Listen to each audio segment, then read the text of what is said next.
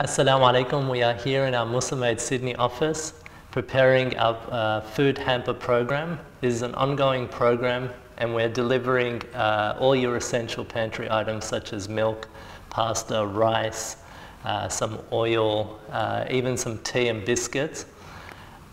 This program is designed to help those most needing, the vulnerable, the elderly, the sick, those that are of low socioeconomic backgrounds, just to try to give some peace of mind and ease during these times of crisis.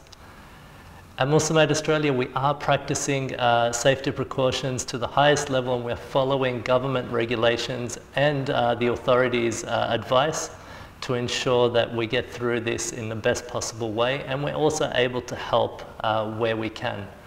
We understand that our donors at the moment and supporters, there is an urge to help, and we do encourage you, if you want to help, visit our website. We've got a Charity Over Calamity campaign where you can donate directly to programs like this, as well as following us on social media to stay up to date with our current programs.